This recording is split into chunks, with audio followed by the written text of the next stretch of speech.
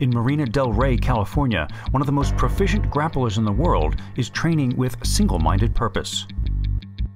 Fabricio Werdum, the three-time Brazilian Jiu-Jitsu world champion, begins his day as he begins most days with a quick protein shake. He knows his first training session will be intense and doesn't want to weigh himself down with a heavy meal first thing in the morning. Entrevista, falo sobre academia, faço tudo esse tempo morto que eu tenho dentro. On the drive to his first training session of the day, Fabricio conducts a phone interview with a writer for an MMA magazine. E isso é bom para mim pelo fato de ter esse anúncio. Always on the go, always working, Werdum is all too aware that he has come late to this game and may not have much time left to leave his mark. I'm too late. I'm 20 years old, yes. Now is my moment. Combining his jiu-jitsu specialty with judo and Muay Thai has not been an easy task for the 36-year-old athlete, but it has taken him to several continents and now to the brink of fulfilling his dream. Fabricio is currently number 2 in the official UFC heavyweight rankings, but as it is with any true warrior, second will never be good enough. At Alliance Jiu-Jitsu, the work begins on an intimate scale with some very personalized instruction from both Kenny Johnson and Rubens Charles, also known as Cobrina, both experts in their disciplines. When I started working with him, right away it was his work ethic and what he wanted to learn. He was very serious about taking his career to the next level, and he embraced the wrestling a lot, not just hey, I want to see some wrestling moves, okay, thanks, bye. I mean, he started basically put his ego at the door, came in and started learning wrestling from the basics and took his beating like a man because he had good training partners that were bigger than him, had some wrestling, and he would just practice and practice and practice, and not in a comfort zone. He was way outside of a comfort zone, and you could tell by his very first fight after that, Russo, and then through on the next fights after that, you could see his wrestling really come up. Werdum, he's a world champion as well in Jiu-Jitsu. He would not need me, right? But he's so humble. He did one private lesson with me, and he said, yeah, that's what I need. All I'm doing with him is just remind him, because he knows Jiu-Jitsu already, right? But what I do with him, I make him drill like, 2 hours, but drill over and over and over. Because the first time he came here, he said, we are going to drill that much? I said, no, don't worry, just do what I'm telling you and then we'll be fine. He's got the best of the best, and we all have the same mentality as far as training. We have the same goals for ourselves and each other, is to be the best and to learn from each other and work as a team. It's not just like, oh, you have to train wrestling only. I can't believe you're doing this, because there's a lot of coaches that if they're the Muay Thai coach, it's only this. If they're the boxing coach, it's only that. But Fabricio has a team of people around him, I think, that really care about him, took his style into consideration. We talk with each other and see how we can coach together and mix these styles that are best for him, and he's absorbing it.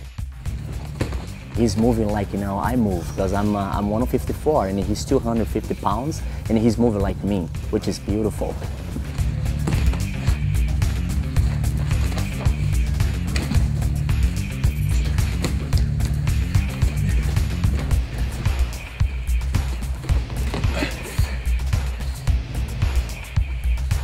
He's a big guy. There's not that many big guys that big that can hang.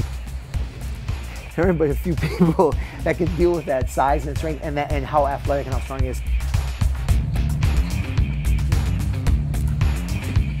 Everybody likes to sparring with him. He's 250 pounds. Everybody over here is light. Some people is big guys, but they love to train with him just because the ability he has. He won't hurt anybody.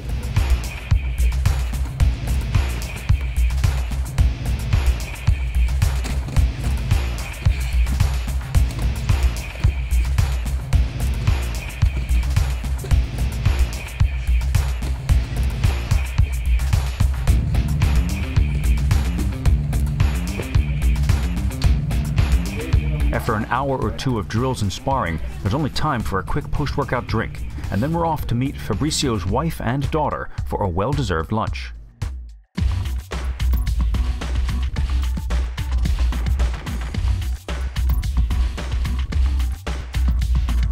Meeting your family for lunch might not seem like such a luxury, but for Fabricio, it was one of the reasons he moved to the United States. I'm living here in USA for two things. I'm here for my family and for my training, professional training.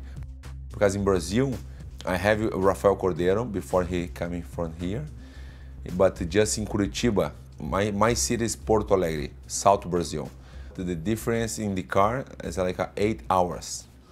I just train in Curitiba Monday to Friday with Rafael. Saturday, Sunday, I come back my home, but not in the car, like a flight, how say flight? Yes.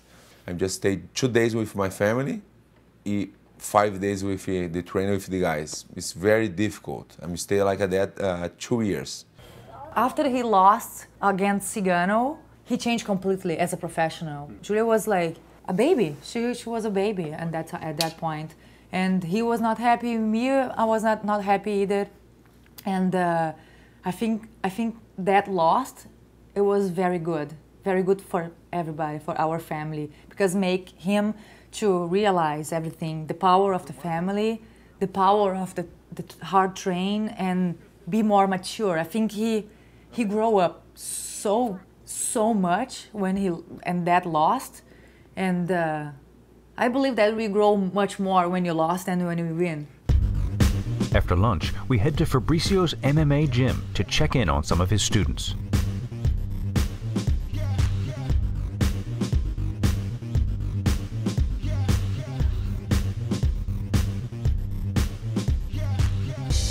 Fabricio knows that an athlete's time in this physically demanding discipline is limited, and his plan for the future is to become a commentator/ambassador for the sport, as well as establishing his own chain of mixed martial arts schools throughout Europe, and now here in this narrow storefront in Venice, California. It's very small gym, but I have it in USA, I have in Europe, in Madrid, Zaragoza, in France. I have different countries. I have a big name in Europe. I stay there long time. I stay there like 10 years in Europe. First of all, he's the nicest guy, you know, the gentle giant. You know, obviously when he's fighting, he's dead serious, and his level of skill and expertise and knowledge that he brings to the school and to the mat is, you know, is unparalleled. It's an honor and it's a pleasure just being involved in his school. Oh, it's amazing. He's a great instructor, great technique. I mean, there's nothing more you could say, but amazing.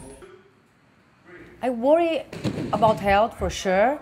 I worry about future for sure, and we're always like talking about this and creating. He's like creating another careers by side of MMA. That's very important for me also and for him. But he always keep his healthy very good also. So he has the MHP support, like all the products to support his health, like inside. And outside he has like massage therapies, like chiropractic. Like, so he has a bunch of people who work with him to take care of it. So I'm like very secure on this. I'm never afraid to something like, oh, he gonna go to fight, and I'm never afraid he gonna broke something. Never. I don't know why, but I know that he's strong enough to be there and do his best, and he knows his limit also. So I'm not afraid of something that happens in the fight. I'm not.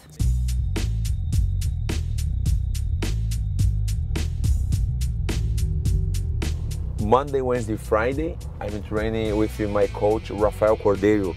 Rafael Cordeiro is the best coach in the world in MMA training. Punches, kicks, everything. Jiu-jitsu, wrestling, everything together. Yeah. ¿Cómo estamos?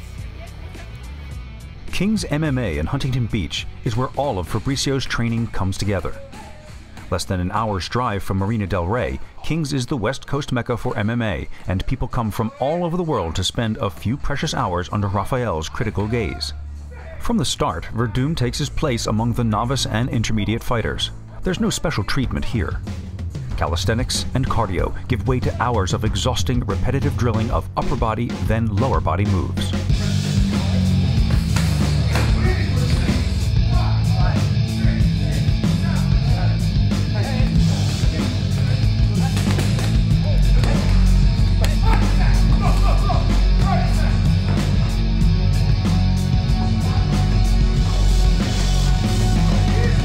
is this blending and coordination of the various fighting disciplines and his attention to detail that is Cordeiro's forte and the reason why his expertise is prized by the best in the sport.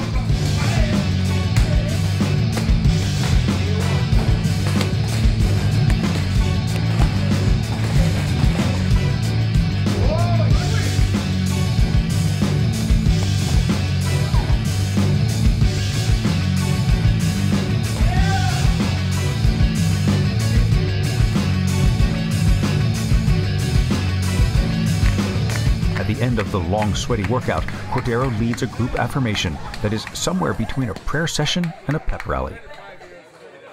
We're gonna fight for the belt. So we need to be proud about that, because somebody from your gym gonna fight for the belt, and you're gonna help to do that. Like I said before, his dream is my dream. His dream is our dream. Family dream. So when the referee lifts his hands, we're gonna lift our hands. Everybody, you know, for God, because he worked hard for them. Like I say, he worked for all his life for this moment. He don't start right now. Let's try. Let me see what I can do. No. He's professional for years, and now God gave him a great gift. He wanna fight for us. You know, he wanna represent us there, and we need you. You guys sweat over him, put pressure over him, because this victory is our victory. In all experience that I have in my life, I just can say, family is the best thing, you need to take care of. This is the most important thing, take care of your family. This is my family. 1, 2, 3, victory. 1, 2, 3, victory! Hey, thank you, guys. Back home in Marina del Rey, there is just enough time for some quality daddy-daughter time before Julia has to go to bed. But it's also time to review fight footage and plan for the next day's training.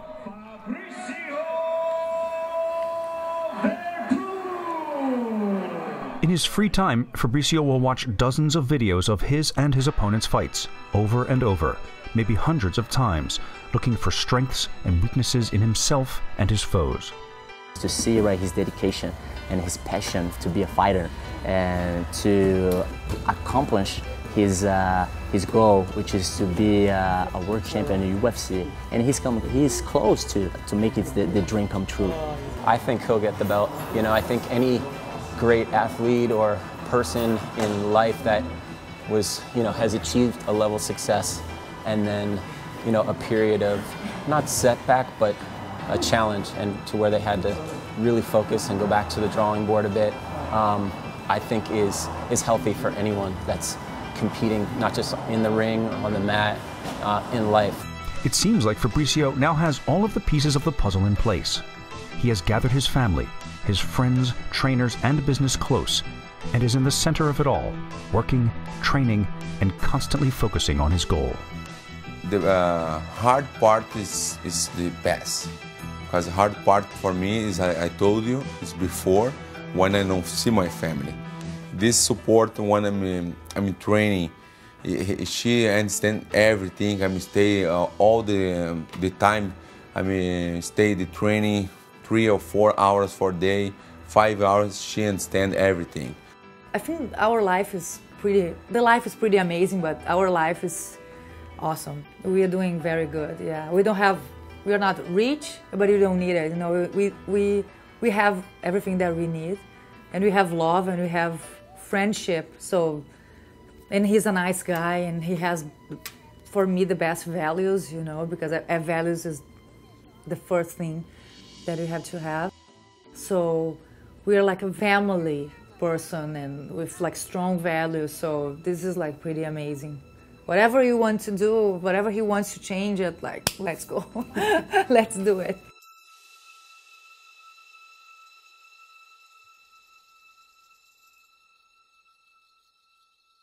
MHP has established itself as the protein innovator with revolutionary formulations such as Probolic SR, the world's first patented, sustained-released, muscle-feeding protein formula. Up your mass, an advanced super clean size-building weight gainer packed packed with quality calories you need to pack on mass. Isofast Whey Milkshake, ultra fast absorbing whey protein isolate with the rich milkshake taste. And Power Pack Pudding, the ultimate high protein snack.